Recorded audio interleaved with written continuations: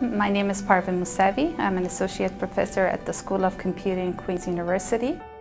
My area of research is computer-assisted interventions and diagnosis. Essentially, I apply machine learning and artificial intelligence to data from various modalities, such as medical images and molecular signatures, to come up with computer models. These models help with improved diagnosis as well as personalized interventions.